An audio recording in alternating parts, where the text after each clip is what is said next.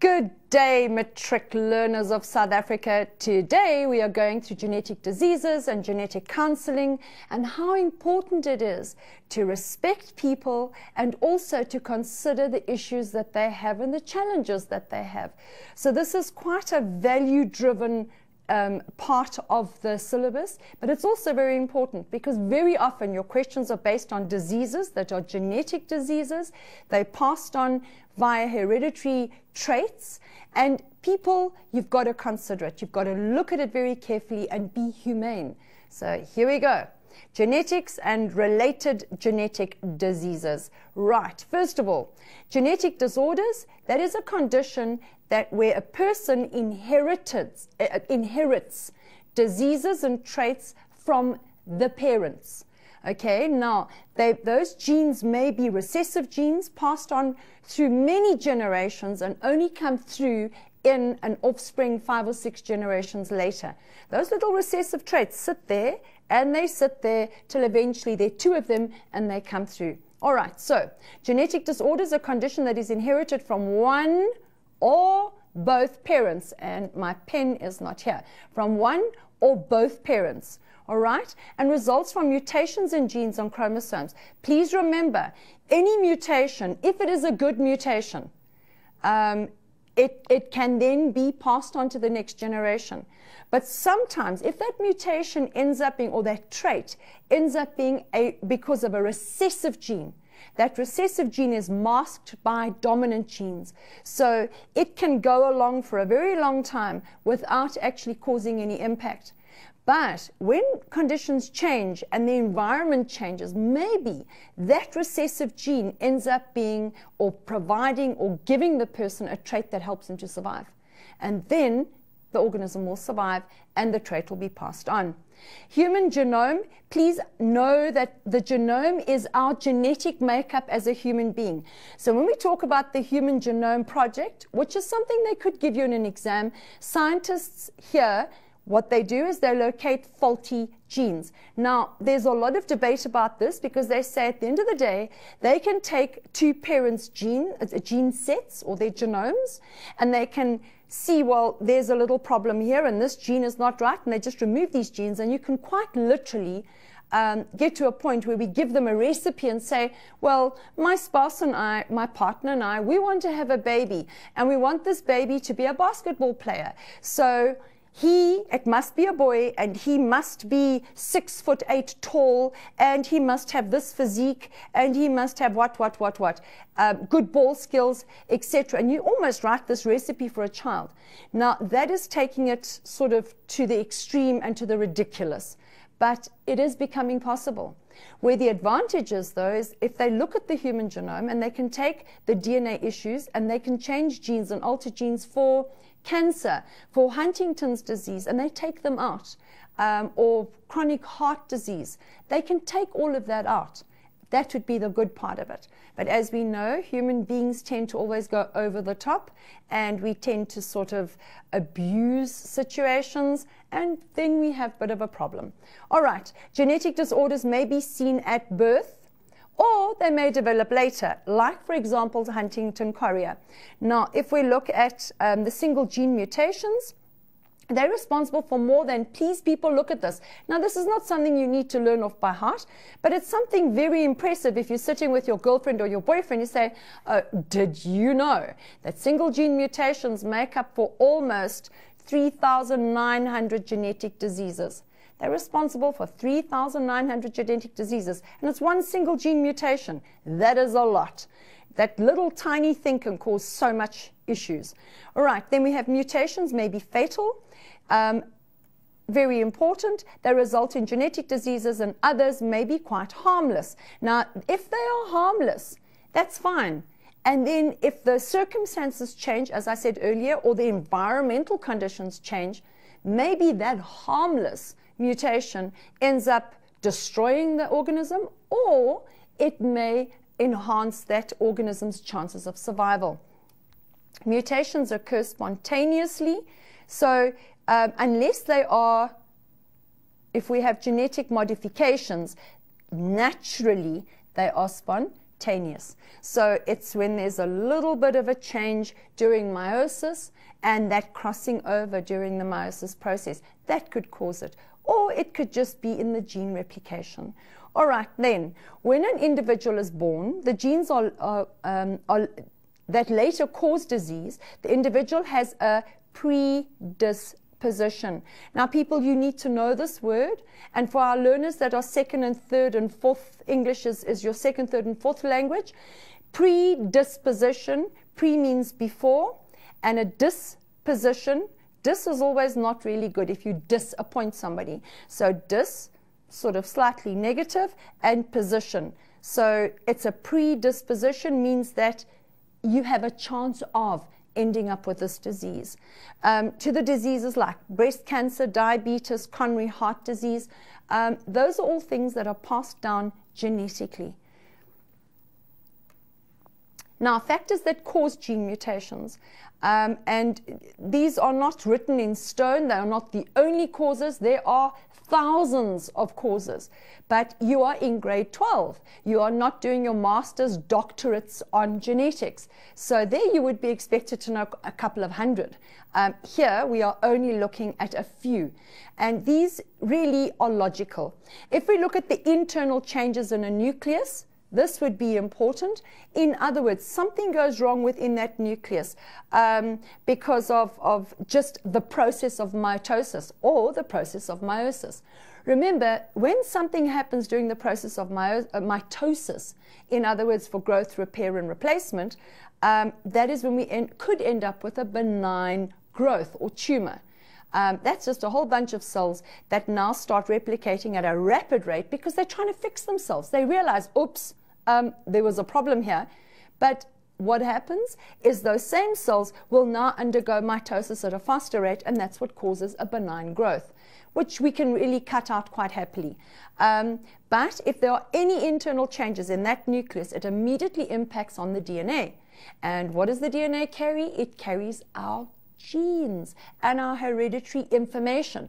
So if that is changed and the gene combinations are changed and our nitrogenous basis combinations are changed, that is when we have a big problem. Unhealthy diet and alcohol. Now, people, if you are an alcoholic and you are destroying your liver, because it's your liver's job to clean your body out and to get those toxins out. Now, if you putting a lot of pressure on your liver because you're an alcoholic, well, hello, think about it. If you end up with total degeneration of your liver or cancer of the liver, you caused it to yourself. You, through not eating properly, through having an unhealthy diet, through having too much alcohol, you're doing this to your body. Don't, because it's one of the factors that's going to cause gene mutations. Environment. Now, in the environment, we have toxic paints, we have asbestos, we have all kinds of things that are within our environment, and go and research it, have a look at it. You'll find if the textbooks you're using, also go to the media center, get onto the internet, go to an internet cafe, and if you don't know how to use the internet, ask someone to help you, because it is the most amazing source of information. But have a look at all the different things in the environment that can actually cause gene mutations. Very, very important for you to know as background knowledge when they give you questions that refer to gene mutations and what environmental factors would cause gene mutations. Then we have nuclear radiation. I mean, we all know this one. If you go to the dentist and they're going to take x-rays of your mouth, which every dentist seems to do, and then charge you for, they put that metal sort of heavy cloak thing over you when they are x-raying your mouth. Why? Because of radiation. And they also leave the room. Because remember, they do lots of x-rays because that's lots of money. So nuclear radiation, we have ultraviolet radiation. If you think of ultraviolet radiation to a lesser extent, causes skin cancer. People in Australia, where there seems to be quite a large hole in the ozone over them, we don't get impacted as much, but they do. There, it is illegal for a child to swim without having those little swimsuits that go to here. We've gone back to the 1920s, those swimsuits from the 1920s where the children's knees and legs are covered and their arms are covered, and they may not go into the playgrounds without a hat on. Now that's just a little bit of extra information there to make you think. And this is what they're going to do in this section. They're going to make you think. They're going to expect you to use your information and your morals and your values and what is accepted within society and how the processes occur. So your ultraviolet radiation and then X-rays. And then, of course, your viruses. Let's have a think. Little tiny virus, very pretty little virus, but a very nasty piece of work like the HI virus. So what does it do? It gets in and it does its thing and it plays around with you and you actually feel nothing, and then all of a sudden says, hello baby, and it's destroyed all your immune system. So these are the kind of things. So your viruses, they can and will change. Our TB virus, or a TB at the moment, is a combination of a virus and a bacteria. And it is a horrible little organism, but a very clever organism, because remember, what does it want to do? It wants to survive. And what has it done? It has adapted to survive. Now, diseases caused by gene mutations. People, I'm going to give you 4. We're going to go through 4 diseases, because I guarantee you now, every exam paper that you are given as a formal national type exam will have something on one of these 4 diseases in those question papers. All right, so nobody's expecting to go and learn these off by heart, but know the basic causes, the basic symptoms, and the basic treatment. And in most cases, there is no treatment. It's you treating symptoms, really. So here we go. Diseases caused by gene mutations. Your Huntington's chorea. This disorder was first identified and described by George Huntington in 1872. Now, this is not something they're not going to give you a question and say, when was the disease? You follow what I mean? That is background information. It's something interesting. But clearly, Huntington figured out and he identified this disease. That's why it's named after him. All right? The mutant gene is dominant. Now, this is the problem. That gene is dominant. Now, remember, dominance, if we have 2 dominant genes, clearly it happens. If we have a dominant gene and a recessive gene, but it's the dominant gene that gives you the illness, guess what? You are going to end up with it as well. So it is dominant. It has an effect on the heterozygous and the homozygous states. So this disease affects, please look at this, 1 in 10,000 people.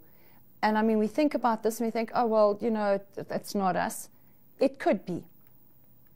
And the problem here is that you only pick it up when a person's over 40. But let's look. Causes. The mutation of autosome genes, in other words, body genes, they're not your sex chromosomes, they are your autosomes, are located on chromosome 4. So chromosome 4 would be chromosome 1 and 2 would be a pair. Chromosome 3 and 4 would be a pair. It's chromosome 4. Symptoms appear at about the age of 40. Now, what normally happens after the age of 40? By 40, most people have had their children. And we've just said this is an autosome gene that is dominant. So we are going to see it in the homozygous and the heterozygous state. This is a problem. And as a parent, you now turn 40 and you start going mad. And I mean really mad, because most parents are crazy. That's how you view your parents, I'm sure. My children view me as mad. But I mean truly crazy. And you can't do anything. And your children then know, okay, well, mom or dad are now going dilly. They have Huntington's. Oh my goodness. The chances that the child has Huntington's is very, very, very real. So let's look. Appears at about the age of 40. So sufferers have already produced children who have a 50% chance of carrying this gene. Life expectancy is between 10 and 15 years after onset of the symptoms, with a sharp decline, and this is the problem, in mental capacity. Now, this is what makes it such a sad disease, because you start to lose your mind and you actually don't know that this is what's going on. Specific symptoms. People, have a look here. Progressive deterioration of the brain cells. Now, guess what? If the brain cells are, or think about it, if the brain cells are deteriorating, it's going to cause brain shrinkage. You've got now, I know some of you are sitting there saying, and I know if I was in a classroom, your hands would go up and say, oh, ma'am, we only use 10% of our brains. Correct. We only do use 10% of our brains. But if I stand here and I go, I don't know, da, da, da, da, da, da, all right? I may be using 10% of a portion of my brain. If I'm reading, I'm using 10% of another portion of my brain. If I go and I start and I do a cycling race, or I play a game of water polo or a game of hockey, I'm using a very different set of 10% of my brain. So correct, you only use 10% of your brain, but at one specific period or time. So people, you use all of your brain, but you only use 10% of it at any one time. So if you start having brain cells deteriorating and breaking down and just turning into nothingness, yeah, you're going to have brain shrinkage. You're going to have severe memory loss. You're going to have intellectual ability loss. You're going to start hallucinating. You're going to have severe mood swings, because remember, part of your brain, and that what regulates your mood swings, is your hypothalamus. And if the cells start dying around there, whoa, we have a problem here. And if people have mood swings, they sometimes become very aggressive. So you could have somebody who is completely placid and the biggest darling in the world, and they become like boxers, all right, or cage fighters. And you think, but this isn't my mom or my dad. This is a crazy person. Eventually, because of this progressive deterioration of the brain, we have eventual slurred speech, because the speech centers will become affected as the brain becomes incapacitated. Incapacitated means it stops working, and it stops working properly. Very frustrating is when a person, for example, is able to read, and they then start to lose the ability to read, the ability to talk, the ability to hear or see or touch or taste or smell. And the personality starts to change. Gradual loss of control of voluntary muscles, okay, resulting in uncontrollable shaking. Also, an inability to control the bowel and the bladder. So it becomes really sad to watch a person disintegrate. And this is over 15 years, which can be very traumatic for the family. The treatment, there is, please people, look at this, no treatment. So all they can do is to make this person comfortable, and they slowly but surely go, and I use this term loosely, off their minds over a 15-year period. There is no cure.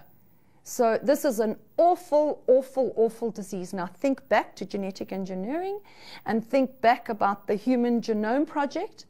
Here they would be able to remove that Huntington's courier gene from the children, which means those children would not, from the children, remove it, and then the process is sorted.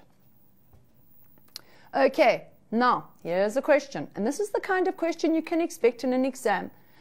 And this was, and I've put here, with kind thanks and acknowledgement from data response exercises in biology. This is P.W. Arist et al. And it's Shooter and Shooter 1989. Okay, let's have a look. Huntington's chorea is a rare hereditary disease. I just want to get a nice bright green here. That is only noticeable in the late middle age. In other words, we've just learned the age of 40, with the first signs after the age of 30. All right, now there's a slow decline. Now, it's not like you have your 40th birthday and all of a sudden you are now a crazy person. It is 30, and then slowly little things will start to happen that nobody will really take notice of until it starts to happen a little more often and a little more often. So during the course of the disease, the brain tissue is damaged, causing the person to become restless, moody, and depressed. Now, some people are like that all the time. With a bit of luck, your parents aren't, and you will not be. But it's a change in personality. Later, severe muscle spasms develop. Now, please, severe muscle spasms could also be a lack of magnesium in the diet. So don't sort of think if your mom or your dad gets a severe calf cramp that, oh dear, they've got Huntington's chorea. Not right. Okay, so please, it's a whole lot of symptoms together. develop in the body. The person becomes insane and then dies.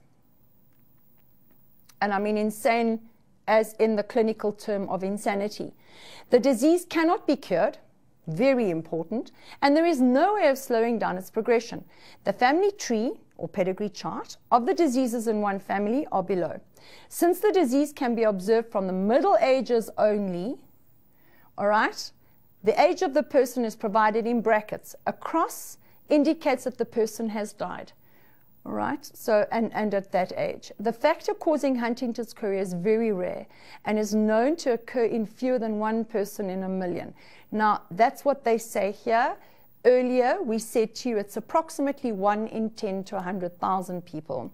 All right, the factor causing it, and we have assumed the person B is homologous. Now, if they're telling you that person is homozygous, if they're telling you that person's homozygous, it means homozygous dominant. So if they are homozygous, let's have a look. Now, remember people, if they give you a pedigree chart in an exam, you take it as a diagram and you make notes for yourself on this diagram. So they're saying B is homozygous.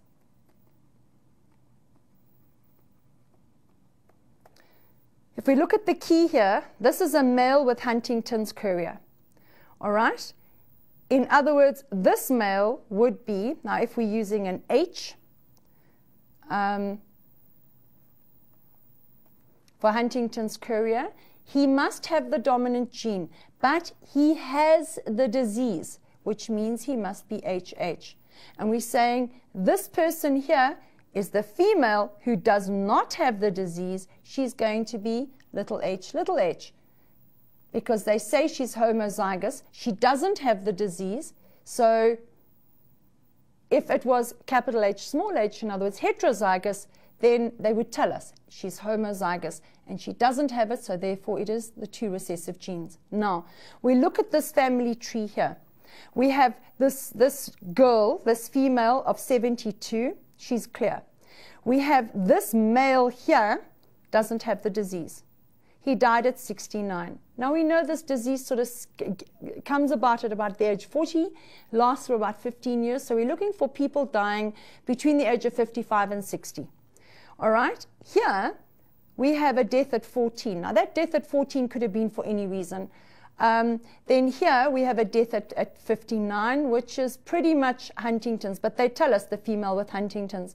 So if this female has Huntington's, she must be capital H, small h, or she can be capital H, capital H. We don't know now at this point, but now we go back and we look at the parents.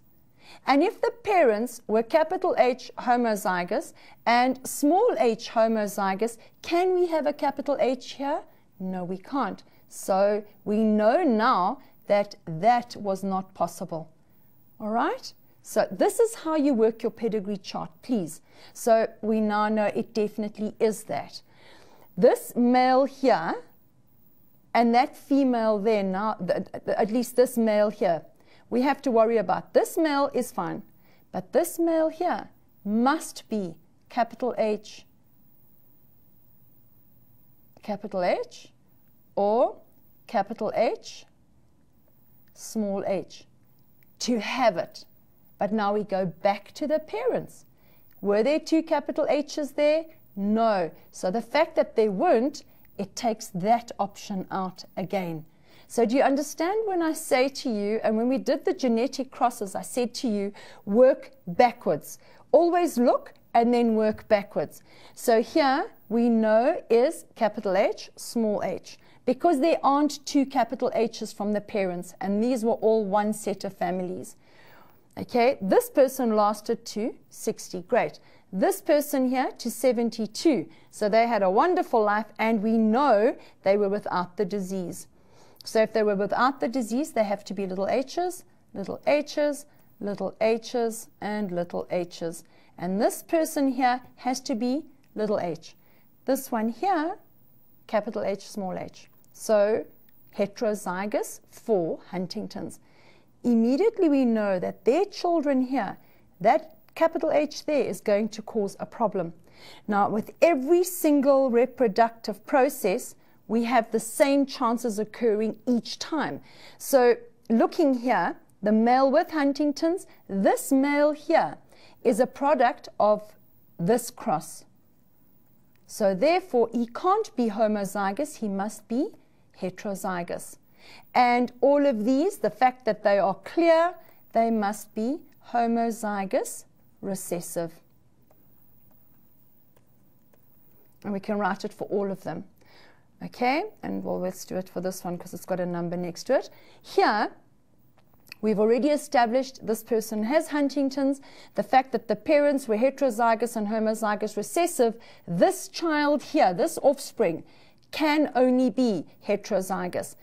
This little one is clear, therefore, and this baby here ends up being, because this baby is clear. So if we look at the questions, they say to us, is the gene causing the disease dominant or recessive? Provide a reason for your answer from the family tree provided. Okay, now if we look back at this family tree,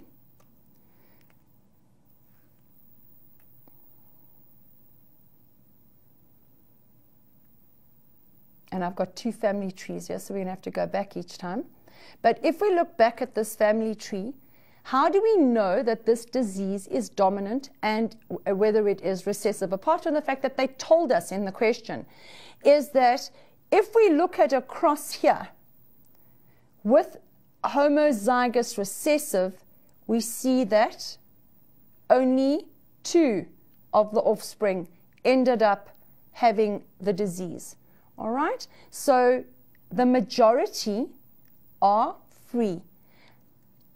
Now, something else here. When we talked about this, I said to you, this person it has Huntington's, therefore it is capital H, small h. But what we neglected to say is that it has to be capital H, small h, so heterozygous. Why?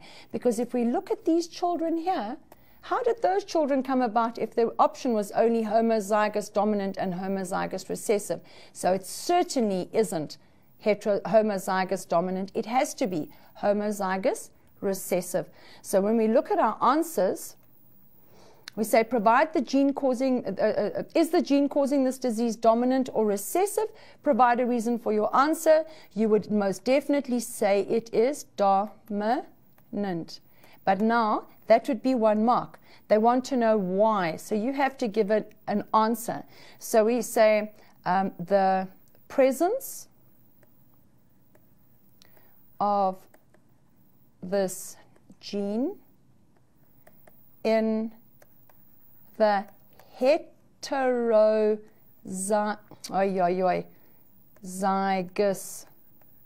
state.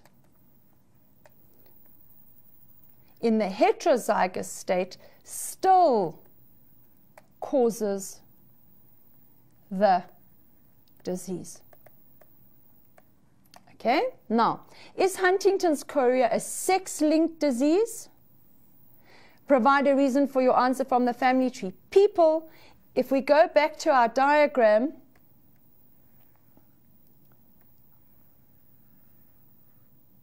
if we go back to the diagram here, there was absolutely no issue with it being male or whether it was female. Here we have a female who ends up with Huntington's. Here we have a male. Here we have a male. The father figure here, A, was a male. So males, females, it doesn't matter. They are going to get the disease either way. So it is not sex-linked. So we would say no. And that, now look at this mark allocation. It's 2 and 2. So no gives you 1 mark. And then we say both males and females are affected. Affected. Both males and females are affected.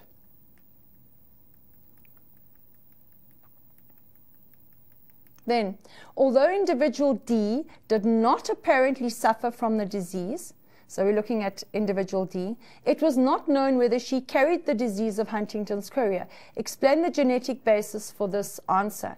Now, if we go back, individual D, if I remember correctly, is the child. D is this child that I pointed out to you, died when she was 14 years old. So if she died at 14 years, people, we don't know what the process was. We don't know what she died of. She could have had Huntington's. She didn't necessarily have to have Huntington's, but the fact that she died when she was 14, really, we don't know. So what you would write here is she died at 14 years. So this would be clearly, let's put a little line there, before onset of the disease. Okay? She could have been a homozygous recessive. She could have been anything. It doesn't matter. So this is the problem here, is that she died when she was 14, which is before the onset of the disease, which is normally between the age of 30 to 40 years of age, because by 40 it's definitely in. So she could have been homozygous recessive, or she could have been heterozygous. Now, if she was homozygous recessive, she would be safe. If she was heterozygous, well, then she's carrying that dominant gene. All right, so that pretty much is what you would have to write. Now, if we look at provide the most probable genotypes for each of the following individuals, A, B, C, and E. Now I'm going to go back. So we're looking at A, B, C, and E. A has to be heterozygous, so we'll write that down now. B has to be homozygous recessive. They tell us it is homozygous, or this person is homozygous. If we look at C, does not have Huntington's chorea, and they ended up at 69 years of age, that was homozygous recessive. And if we look at E, E has the disease. They must be heterozygous. So we're going to be heterozygous, homozygous, homozygous, and heterozygous.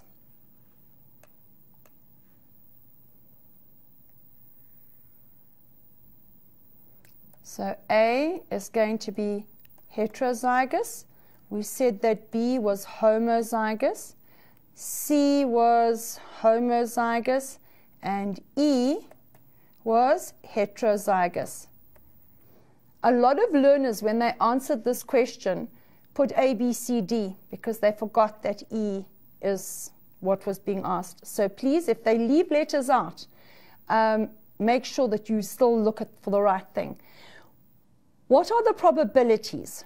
So they're asking you, what do you think? What are the probabilities that individual N, O, and P will suffer from this disease? Explain your answer. So if we go back, so people we're looking at N, O, and P. So N is only 5 years old, O is only 4 years old, and P is only 8 years old. So we don't know. But if we look at the probabilities, here we have two parents. The probability is that they have produced children here. They went to the age of 72 and 69. So the assumption is that they are homozygous recessive. They produce 3 children. Now, if they are homozygous recessive, look at this. If I cross H and H and H and H, what am I going to end up with? 100% Huntington's chorea free. All right? So there we have it. All 3 of their children are fine. And their children produce N. The chances are that baby is homozygous as well. If we look at this process here, where we have somebody who comes in from somewhere else. We don't know what their history is, but so we don't know what I's history is, but we do know J's history. And if we look at J's history, one of the offspring end up with being heterozygous. And the father, the mother here has Huntington's chorea. In other words, this child here could possibly end up with the disease. They're only 27 and 30, and our assumption is that they are homozygous. So we are assuming that this child here is going to be homozygous. So it is an assumption. All right, so it's in the second generation here. Here we have the third generation, and if we look here, Granny had Huntington's chorea. So there is quite a possible chance that mom here is carrying that gene. But we are going to be quite hopeful, knowing that the father figure here was homozygous recessive. And then we look at this child P here, and we say, well, there is a high probability. Why? Because M has the disease. And okay, but now we know it's in the heterozygous state. The mother here is at 37. She seems to be fine, and she is homozygous recessive. So the probability here is high because M has the disease. So there would be a 50% chance here of this child ending up with Huntington's chorea. So it could either be this combination or that combination. So we're looking at 50% chance for this and a 50% chance for heterozygous. If we go back to O here, we're saying that, what do we have? We're looking along here, and we have E, as I said to you, has Huntington's chorea, which means that the spouse was homozygous, which means that J could be carrying the gene.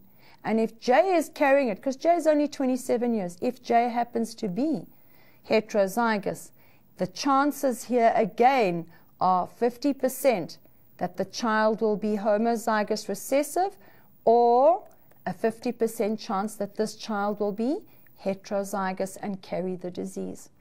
If we go back to N here, there is no chance, because the second generation ended up being fine. You end up, at least this is the second generation, ended up being fine. You've got 70 years and 69 years, they were okay, which means the chances of their offspring having Huntington's is very, very, well, it's impossible because of our crosses there, and their little baby here is going to be fine. So here we've got a 50% chance of either of P and O ending up with Huntington's, and here this child is completely free.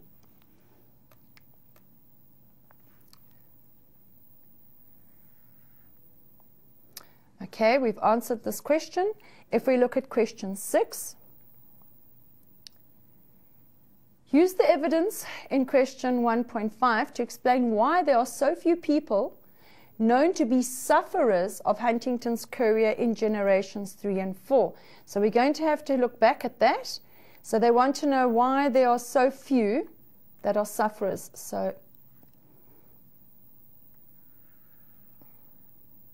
if we look at this whole process here, in fact, I'm going to take an eraser and I'm going to take everything off so that we can start and we can actually have a look at this.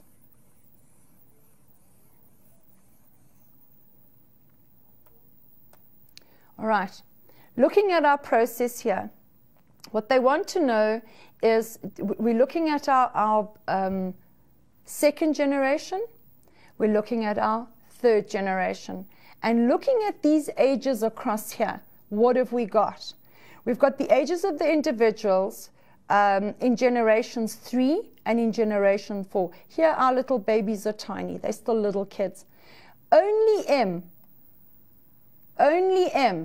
has been diagnosed at 39. But M should have known that something was not 100% right. Why? Because M's parent here, the mother, diagnosed and passed away at 59. So M and L and K and J should go for counseling as a matter of course. Why? Because of this. And all these children here should have gone and got checked. Why? Because A clearly died at the age of 62 and was diagnosed. So none here, if we look at generation 3, none of the other offspring, none of them have reached the ages where the symptoms can be recognized. We're sitting with, okay, look, 37, and that's an outside person. It's the person that was married. But if we look here, let's just take the screen. If we look here, 31 years, 29 years, 27 years, they're still young. The onset is between 35, around about 35 and 40. So, or between 32, 33 and 40. So this person, if they are going to have Huntington's, well, it'll set in the next 3 or 4 years. So that is what you're going to write. You're going to say, these individuals here, okay, of generations 3 and also the 4th generation, all right, are between the ages of, and I mean we can look here, the ages are between 4 and 39. There are your ages, between the ages of 4 and 39. Let's just write this here for any learners that are colorblind. Okay, they're between the ages of 4 and 39, which means only M has been diagnosed and none of the other individuals are ready to be diagnosed yet unless they go for genetic counseling. All right.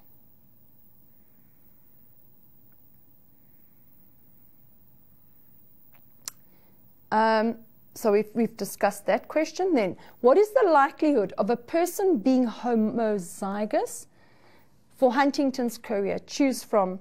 So we're looking at a person, any person, you, me, any person. What is the chances of us being homozygous for Huntington's chorea? It is extremely low. All right? And now we need to explain why. Because if, I need to, so explain that answer and we say, right, it is extremely low. Why? If one parent is homozygous recessive and one parent is heterozygous, okay, what is the chances of, well, there is no chance of producing a child that is going to be homozygous dominant. So what do? We say, there we have. So therefore, producing a homozygous dominant offspring or child, offspring is the correct term to use, a homozygous dominant offspring, well, guess what? That is 0. You cannot because of your cross here. So we say, right, so if both parents are at least homozygous, and let's make it heterozygous, then we are increasing the chances. Then there's a 25% chance of your homozygous dominant and a 50% chance of it being heterozygous. So we're now looking at a combined 75% chance of Huntington's chorea being there. It is only when both the parents are homozygous recessive that there is a 100% chance that this child is not going to have it.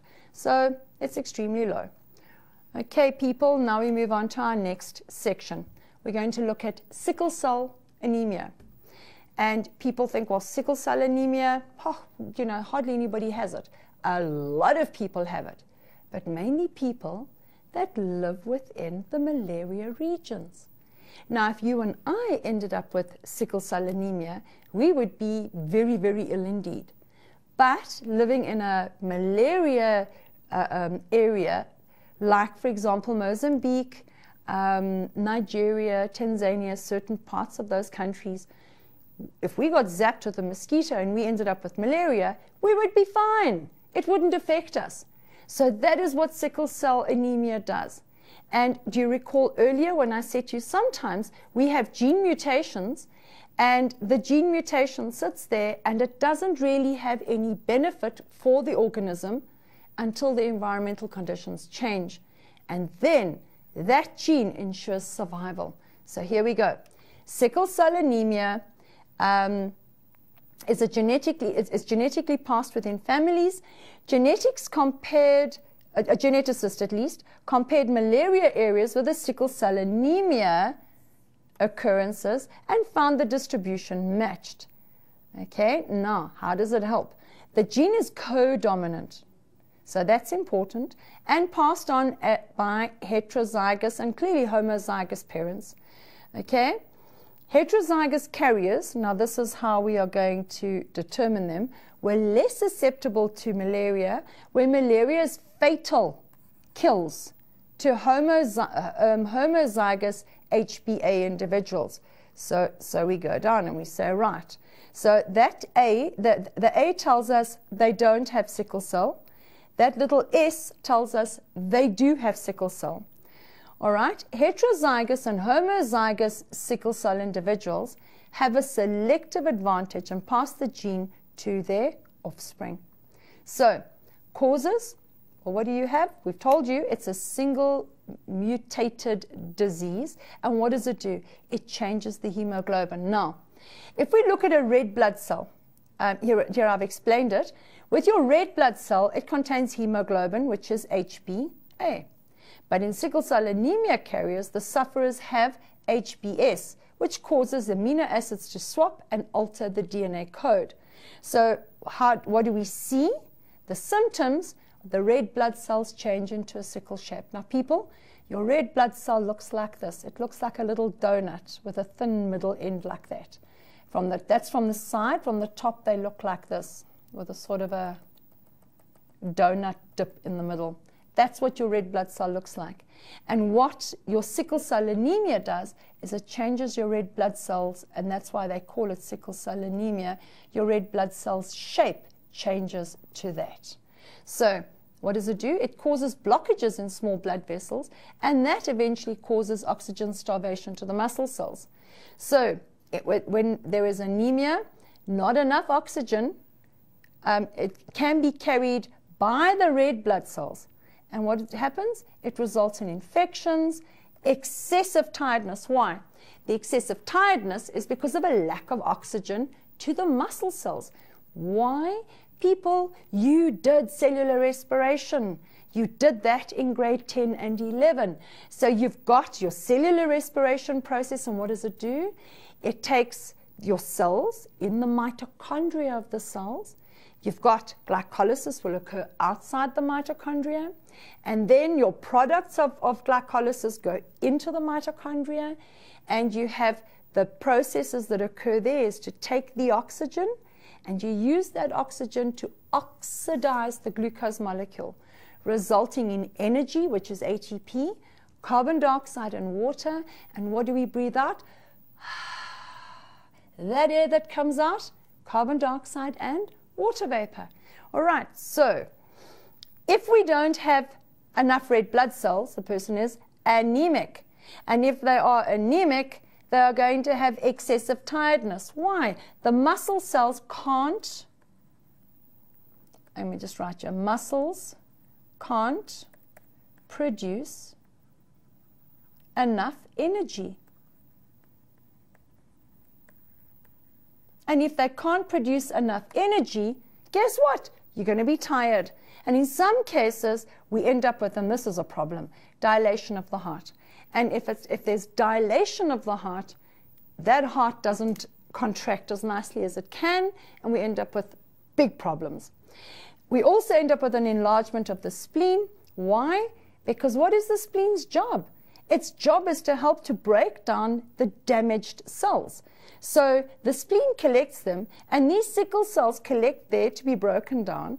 And when they collect there, it causes all kinds of issues. Why?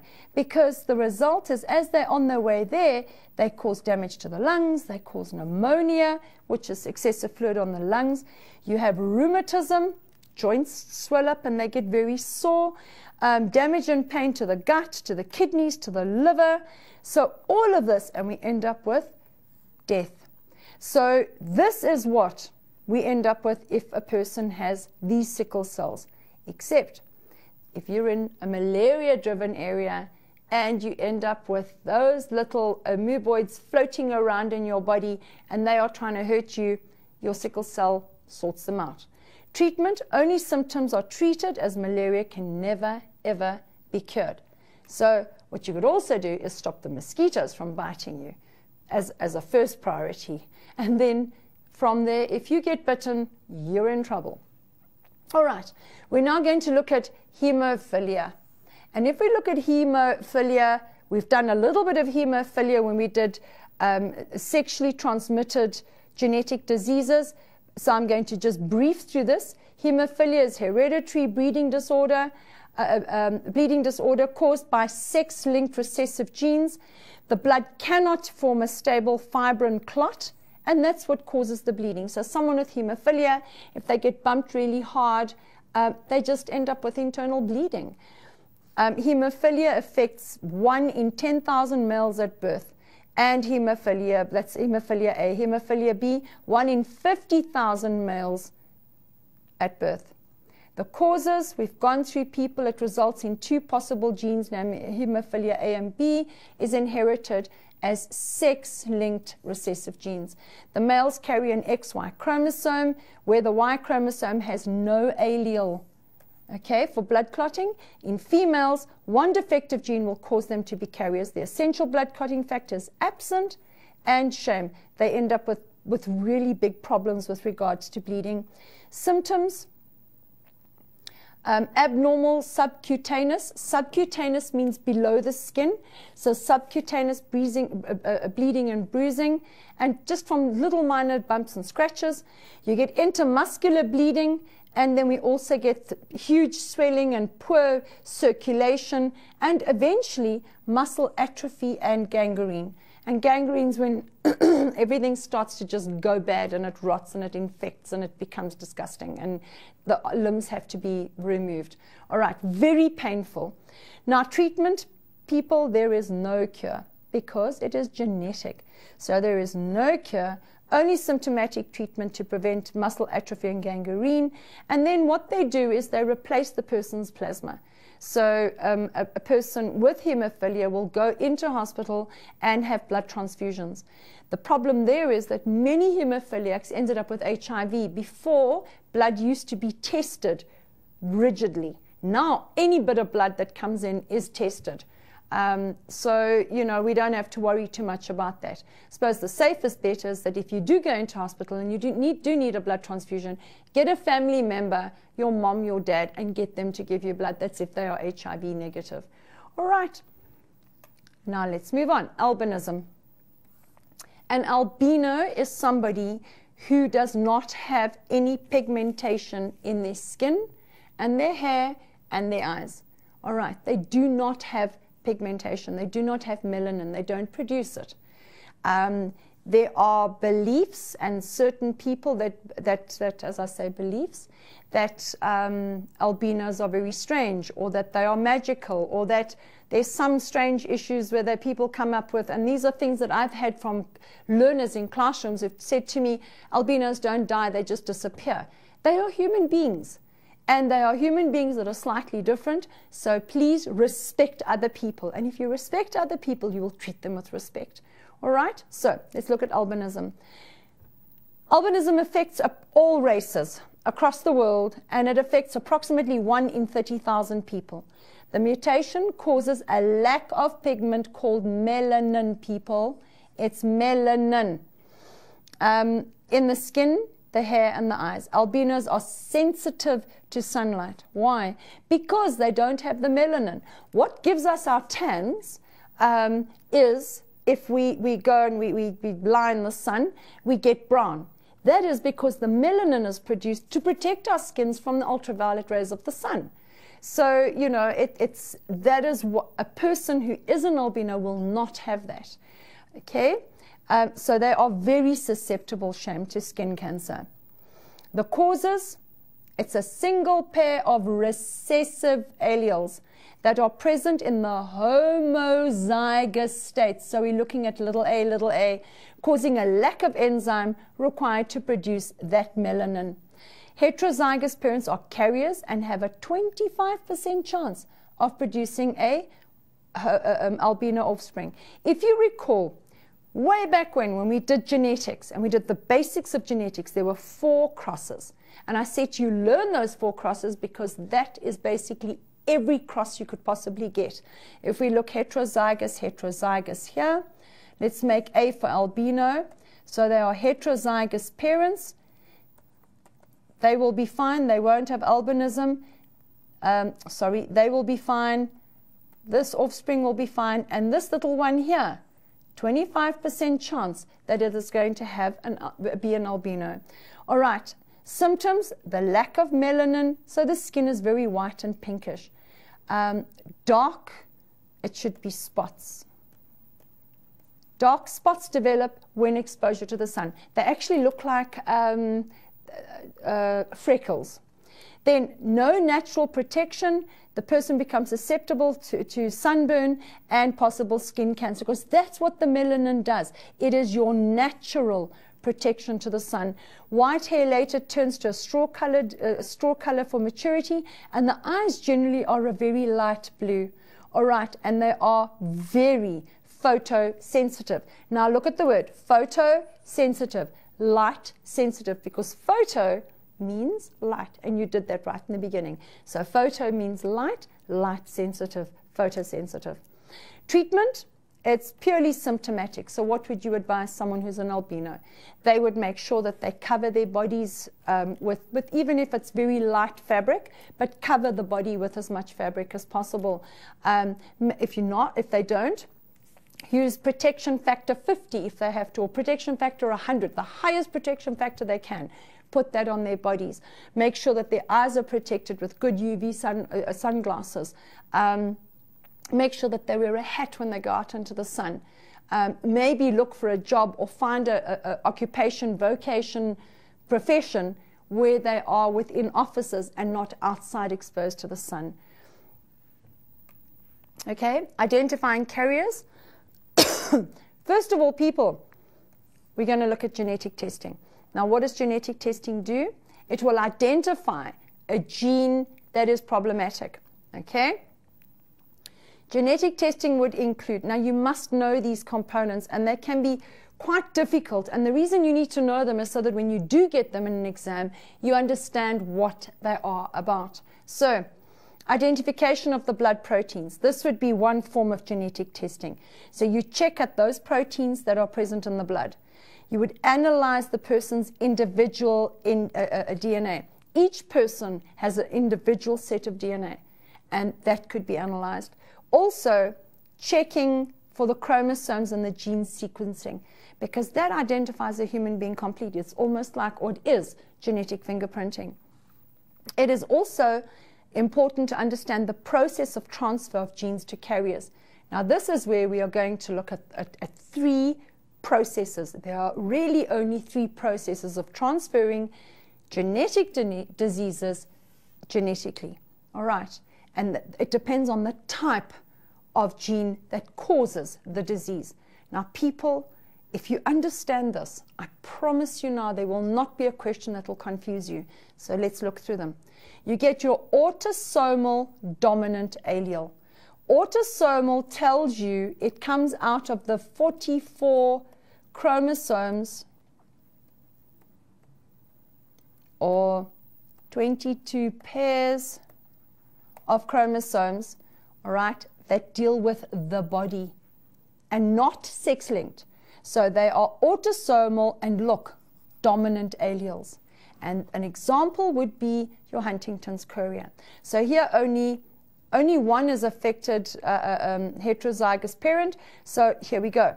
Here you've got your gametes. Here we have the possibilities of fertilization,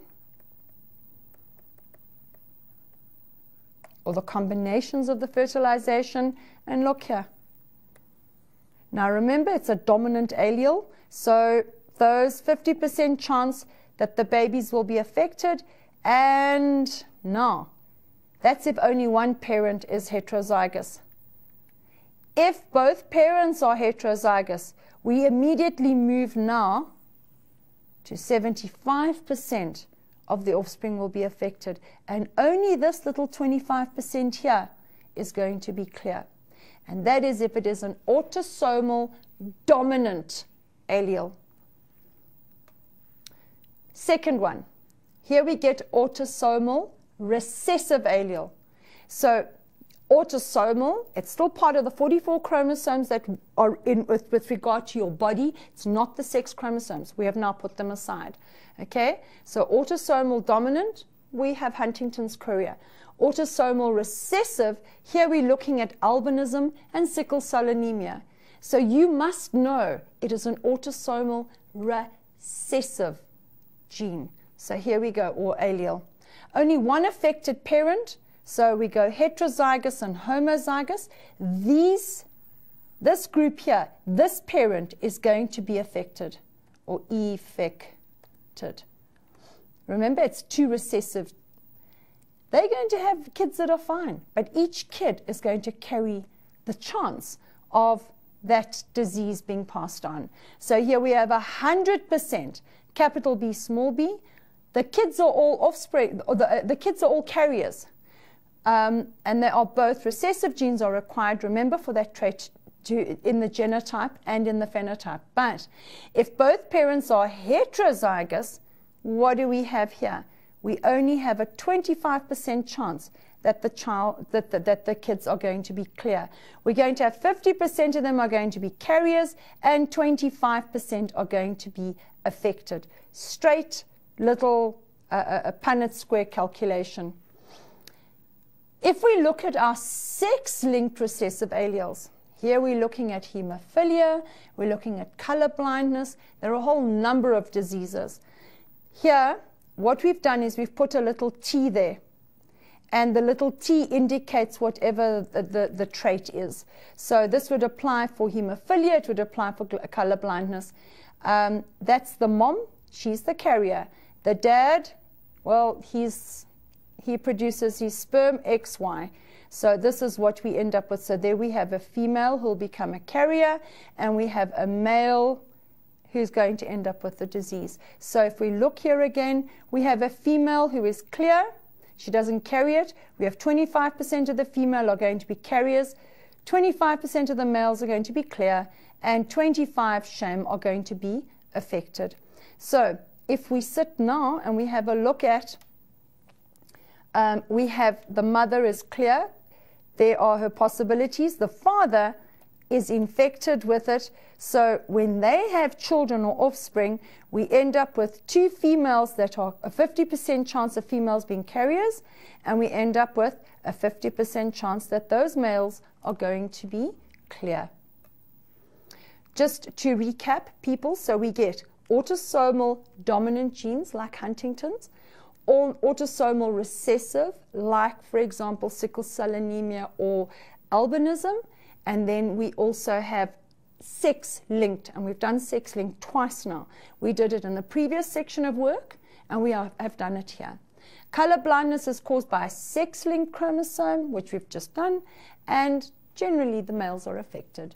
So we spoke earlier quite flippantly about the fact that, in the previous lesson, about the fact that it's generally males that are colorblind, but I have to add there that it's generally males that make the most amazing fashion designers. So there you go. And also very, very creative chefs. I'm sure they're 75% that aren't affected by color blindness. A person who's colorblind has difficulty with the perceptions of greens and reds, and in severe cases they are unable to distinguish between these colors at all. Alrighty, now We're running out of time, and I'm trying to get through as much work as I can. Question 2. This is taken from the National Senior Certificate Examination, Paper 1. These will all be from Paper 1 because it's the first 2 modules of work, and it's the Exemplar 2008, and it's question 1.5. So, this is about a disease called cystic fibrosis. Now, this is not specifically in your syllabus, but it is a genetic disease.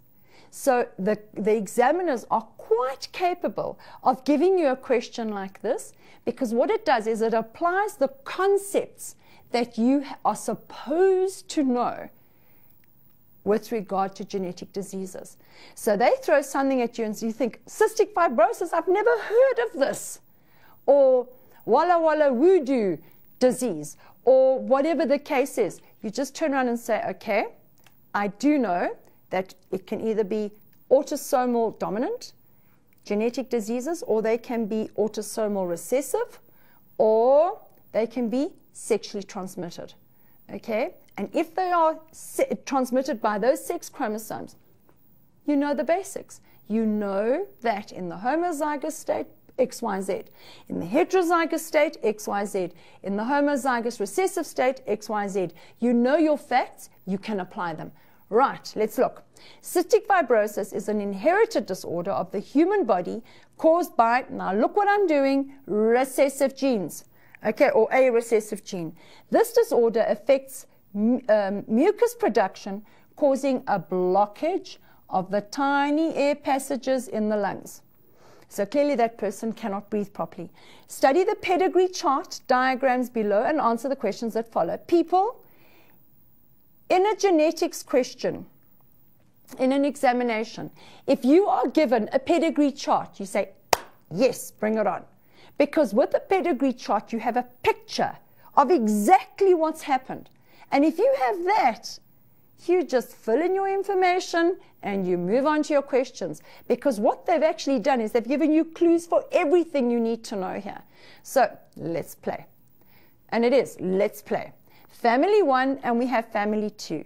Now, if we look at family 1, and let's clearly look at what it is they're going to be giving us. They say here, remember we talking about cystic fibrosis, this is a normal male. So this male is normal, and look at this, that is a female, that is normal. And they're telling us here, by showing us that, therefore, what does it tell you? That this disease is recessive, and it's homozygous recessive. And only if it is homozygous recessive will it come through in the children. So they also show you here that if it is a shaded block or circle, that is the affected child. Now, we're not dealing here, people, with Huntington's chorea, where you are only going to pick it up when the person is between 35 and 40 years of age. All right? So you don't have to wait till the person's 40 to start seeing that they're going and they're losing their minds and their brain isn't working so well anymore. All right, here, you're actually going to pick it up. So they show you little Tundi, Sham. Now, we've got Tundi and we've got Sipo, we've got Sam, we've got mother, father, mother, father. So Tundi, poor little thing, is affected with cystic fibrosis, which means she must be, it is recessive. She's going to be little g, okay? And she's the only one that they didn't give us. Oh, they didn't give us the mother here. But now look here. This mother is going to produce a child that is little g. We know that the father is capital G, small g. We know that this child here is capital G, small g. So what can the mother be?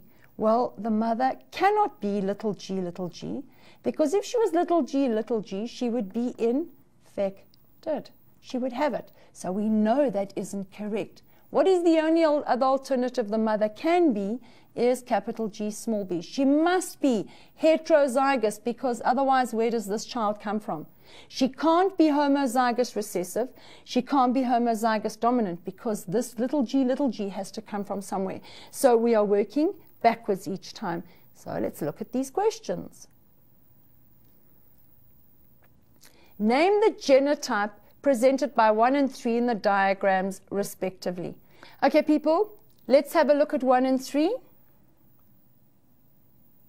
So 1 is this mother. We know that the mother is capital G, small g.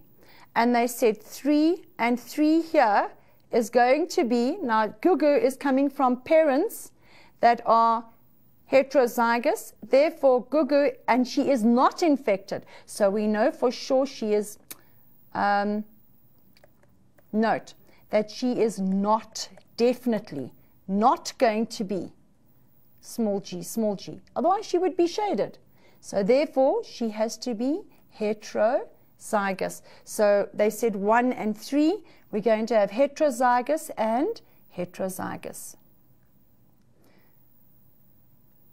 The genotypes, capital G, small g, and capital G, small g, that's for 1, and that's for 3. And you've got your 2 marks.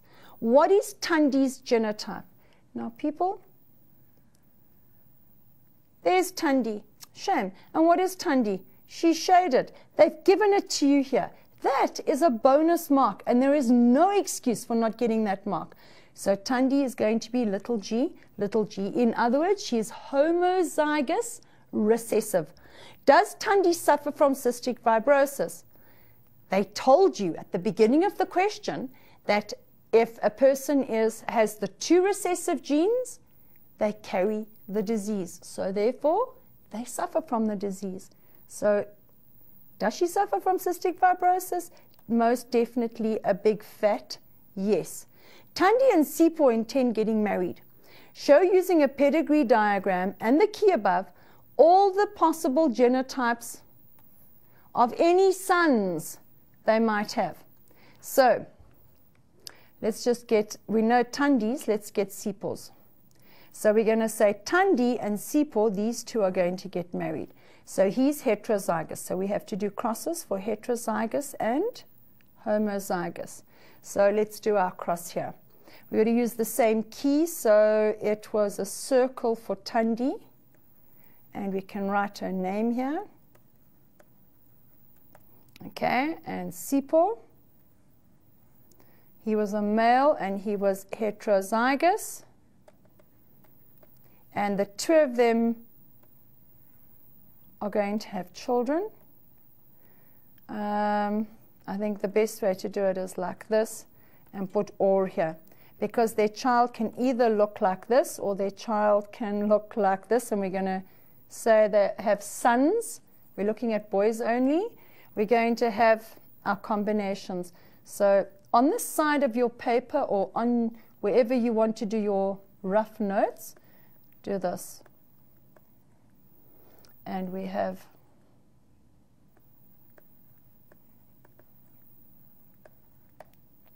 so I would say here they're either going to be capital G, small g, so heterozygous, or they're going to be little g, and then shade this in.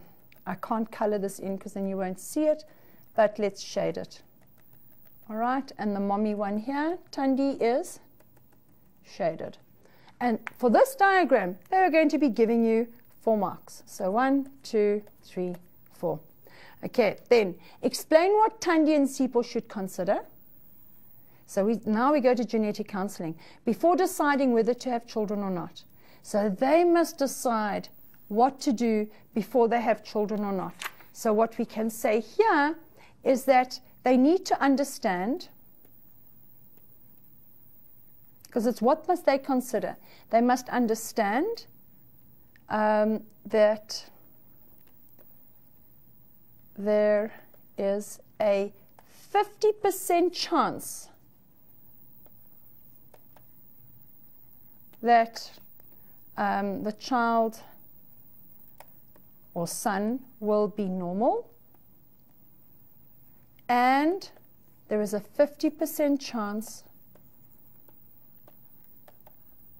that child will have cystic fibrosis. All right, that's the most important thing.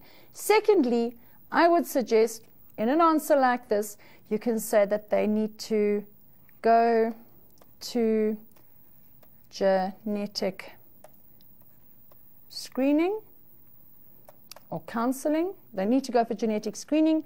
They need to go for genetic I never know how to spell counseling. I always battle with this word. But counseling.